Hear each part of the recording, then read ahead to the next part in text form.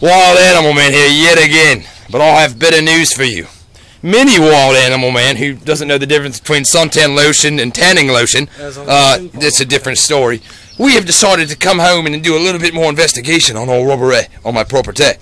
And this is what we have come to find out. Not only did the bad guy break into the house and shatter a jersey of no-name Ohio State basketball players, but let's go. Let's show them. Come, guys. Come on. Look what else we have found out. B-Rod, you missed this one.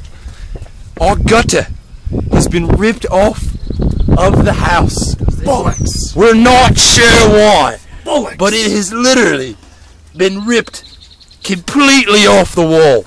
I don't know. I don't know if you could see that. Yes, it looks like it has been cut for some strange sort reason, like the man just wants water to go everywhere.